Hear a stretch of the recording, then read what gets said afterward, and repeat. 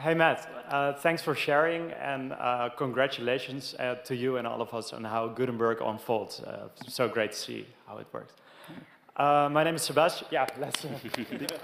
My name is Sebastiaan. My agency worked on the Laravel Gutenberg port. Oh, so thank you. We help us all to bring it around the world. And I work on WordProof timestamp. Tomorrow I'll give a talk on WordPress and blockchain and how it could live to a 100% open source world. Cool. And my question is, what is your vision on blockchain and WordPress? How will they connect in the next 5 years? And not the Bitcoin or speculation, but really technology and governance. Well, we could make all the web hosts by a lot more servers, right? Yeah. I don't know yet. I've been an enthusiast for this area probably since I think 2010 or 2011, and have followed it with a lot of interest.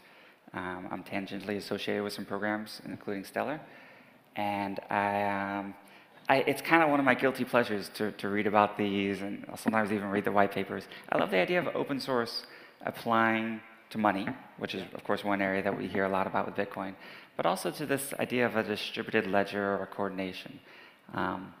But I can't think of any problem in core WordPress right now that the kind of overhead of a blockchain would really improve.